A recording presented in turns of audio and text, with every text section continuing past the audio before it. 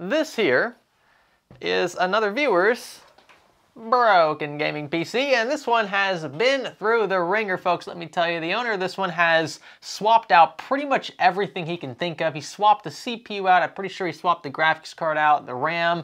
He has tried so many different configurations to get this thing back up and running, and he still has not been able to pull it off, which is why it's here in the office. Specifications for this rig are pretty solid. We've got an Intel 9th Gen Core i7 non-K SKU in here, so it's not overclockable, which is why it's bundled with the stock cooler, which I think it bothers me so much that Intel bundled these things with stock cooler. Whether they're locked or not, no Core i7 should ever be paired with this crappy, cheap stock cooler. Anyway, that aside, RTX 2070 here from Gigabyte, that's sweet. Looks like we've got two different sets of DDR4 modules in here. It's unlikely that's causing the issues being described here, but we will play around with that config just a bit. I also noticed up front he has 3 fans, but only 2 of them are set to intake for some reason, and then the one up top is set to exhaust. And then we've got an exhaust at the right. I assume the owner thought it would be more beneficial to have 2 intakes and 2 exhaust fans, and that's why he did things that way, but I would recommend, especially in this case here, where you have a pretty restricted front panel, that you swap that front fan to intake. So you have 3 intakes to work pretty hard to get fresh air in, and then just 1 exhaust. You'll have passive exhaust pretty much everywhere else, including up top here in this case, which is not...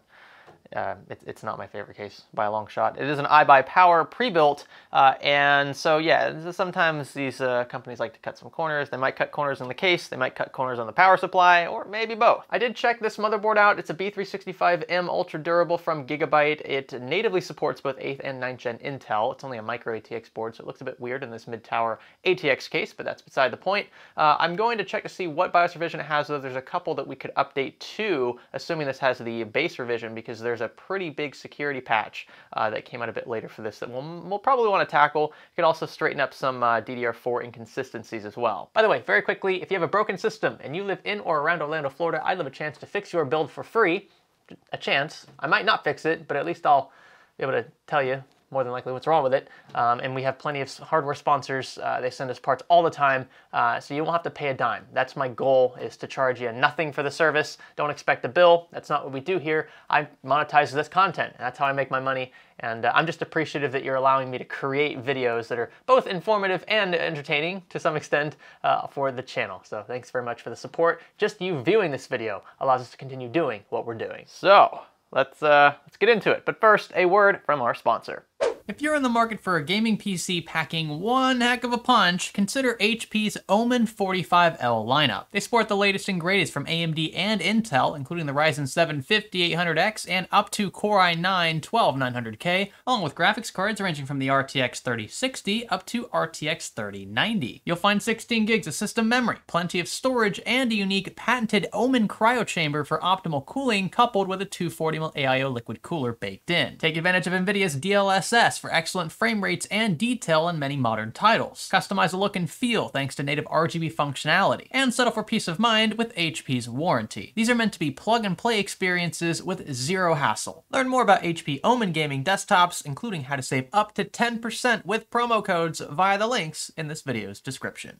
So with that out of the way, let's jump straight into the troubleshooting process. Starting first with attempting to power the system on, we need to replicate the issue described by the owner. In this case, it should be the system powers on, but we don't get a signal to our monitor. So what are we dealing with here? Power on at the rear, power button up front.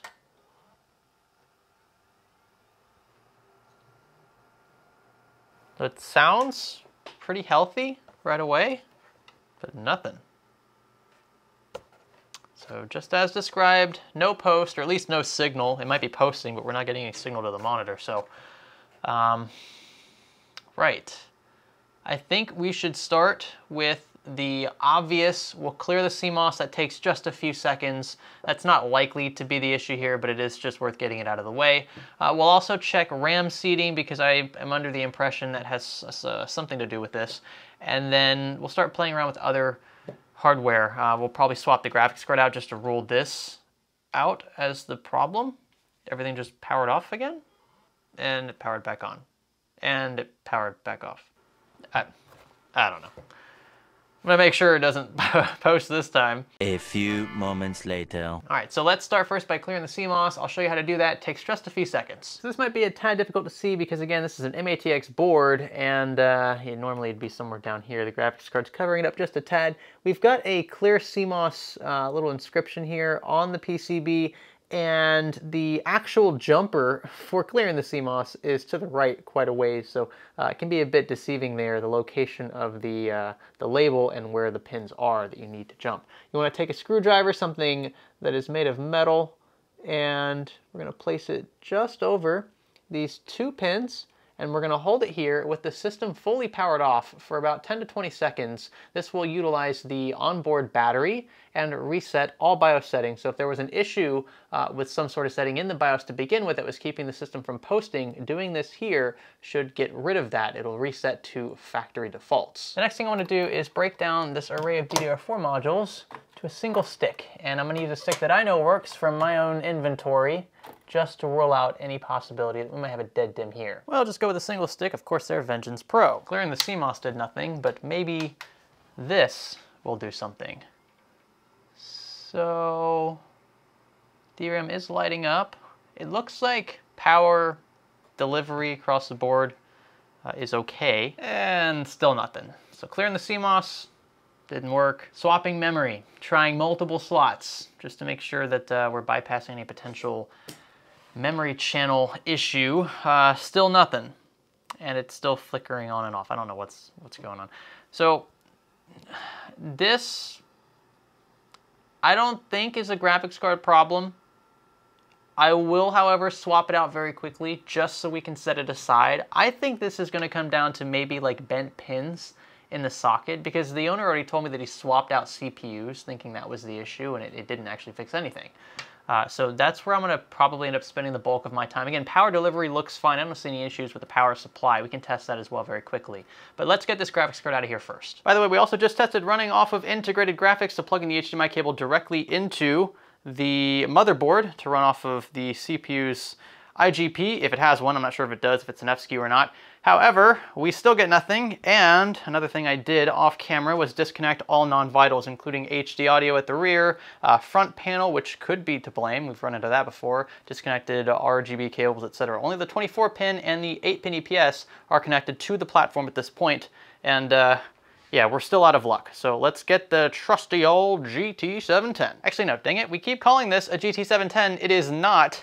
It's an XFX card, and they only make AMD stuff. So there's no way this could be that. It's got to be some sort of Radeon card, but it's still nice to have. It's just an extra little placeholder. When going about troubleshooting, you know, swapping this out for a beefy card just makes a lot more sense. It's also nice that this doesn't need supplemental PCIe power, so it just keeps things cleaner. You can install it faster. However, upon booting, we still do not have a picture.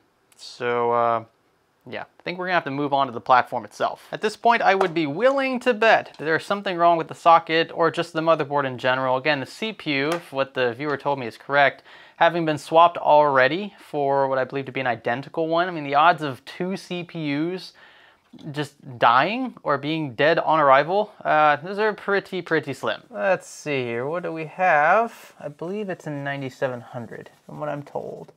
Yes, oh, it's a 9700 KF. It's a K SKU and it's an F SKU, so yeah, connecting to the motherboard was a bit silly in hindsight, but this is also a K SKU. I thought it was not a K SKU, so that makes the stock cooler even more of an insult for this thing. This thing wants to just scream in pure agony for overheating under the minor loads that this system would endure. I cannot believe a stock cooler is being used with this. Oh my gosh. Let's go ahead and take it out and we'll analyze the socket. And at first glance here, oh yeah, definitely a bent pin over here to the right.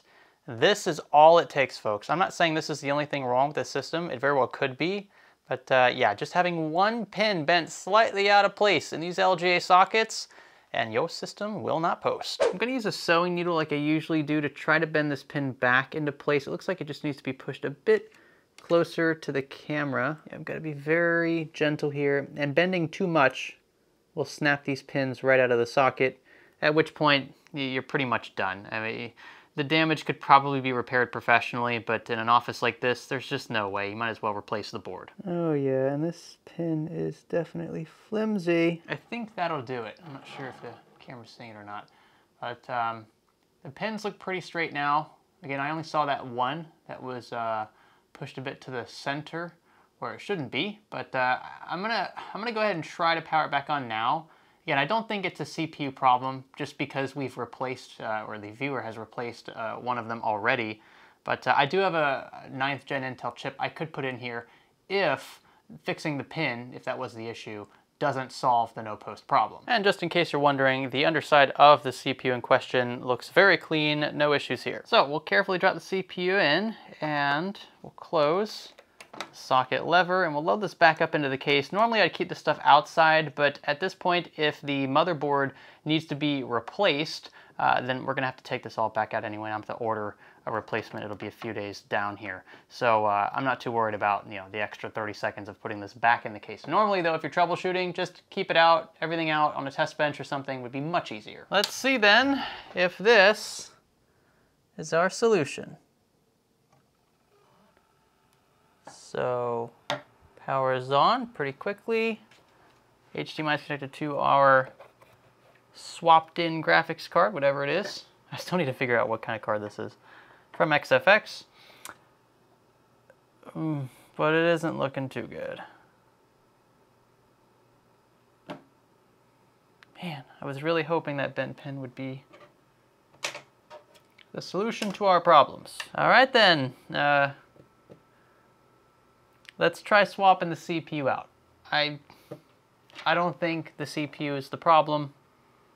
I think it's the motherboard, but we'll swap it out just to be on the safe side. I will say, however, that in watching this thing just kind of chill without sending a signal out, the system hasn't reset itself since we fixed that bent pin.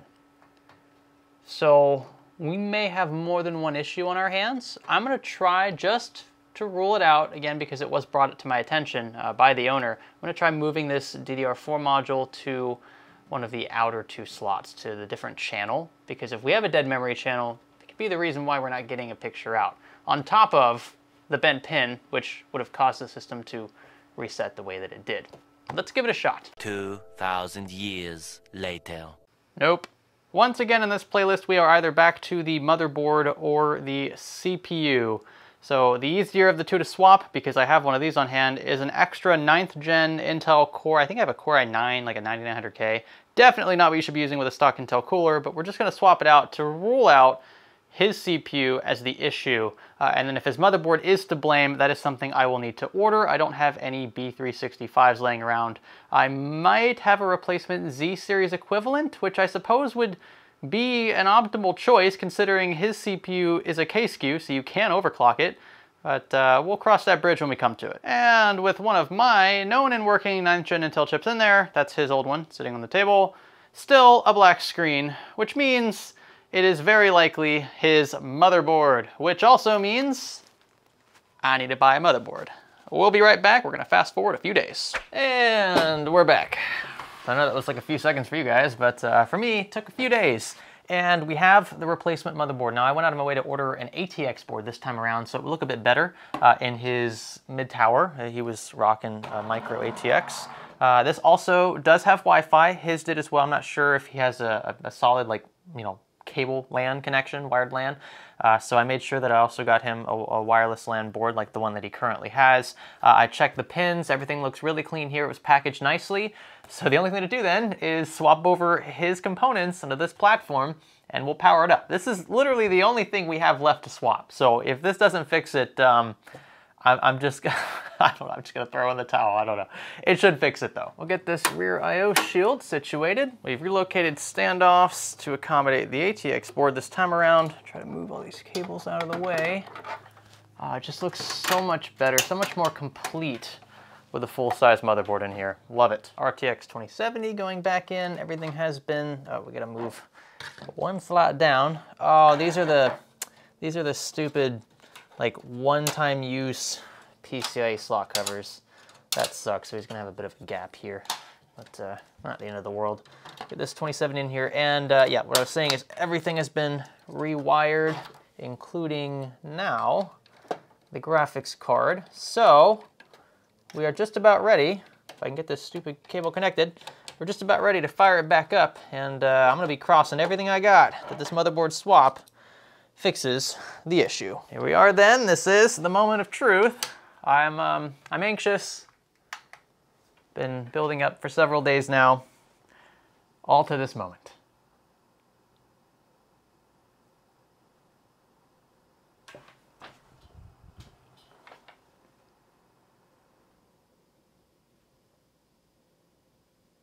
Just power it off again. Is there a reason why the fans aren't lighting up? There it is. That is a post. I get my keyboard. We'll hop into the BIOS, enable XMP, whatever I need to take care of.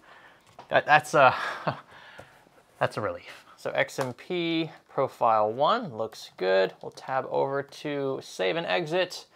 And I think we should boot into Windows this time around. I've got the boot drive as well as the additional storage drives connected to the motherboard. The only thing at this point that the owner will need to do if he wants to tweak anything in the BIOS, he can take care of that, and also potentially upgrade that CPU cooler, because boy oh boy, it's gonna need it. You know, I should probably actually power these drives on and connect SATA data on the other side before attempting to do this.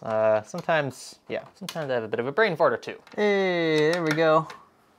And looking good on the LEDs again. We're into Windows. Fantastic. Well then, great way to end this one, always with good news. Happy to see that the system is back up and running. We also, I guess in a small sort of way, gave him a bit of an upgrade because he's got an ATX motherboard now, which I think fits the case a bit better. Still has all the features he's looking for. The only thing that I, again, would recommend he upgrade is that cooler, which is going to be crippling that K series i7 SKU. This is the point where usually I'll get a few folks in the comments, why don't you upgrade them, Greg? I upgrade almost every single build that comes into this office, okay? I can't always do it. I always try, but I do have a couple coolers that I already have allocated for other builds we're working on that you may or may not have already seen, depending on when I decide to publish this one. So I think that the big takeaway here is that the system is working again, at least, so we can get into his, get into his rig, his files, and do whatever he needs to do with it.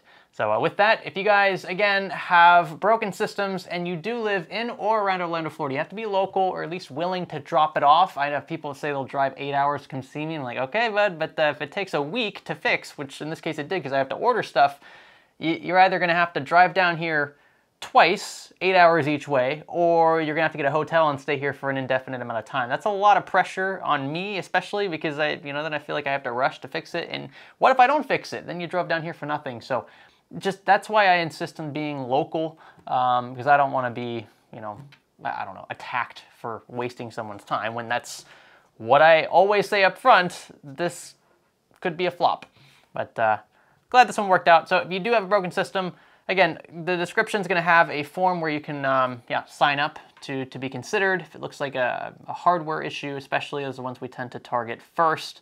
Please don't submit the same thing like 20 times. So if like a couple people are like resubmitting their same entry over and over and over again, we just end up blocking those because if they haven't already been considered, there's probably a reason why, and we're working on changing the way that our notification system works on that form so that you're notified if we either approve or reject the submission. So growing pains, but we'll get there. Other than that, leave a comment down below. Let me know what you thought about this one. Did you get it right? Did you think it was the motherboard? I'm not sure what specifically about that board is bad, but I know we fixed the bent pin issue. Elsewhere, could be chipset related, could be a fried, I don't know, transistor, who knows. But yeah, the end result is at least a positive one. Consider liking, consider subscribing, and I'll catch you in the next one. My name is Greg. Thanks for learning with me.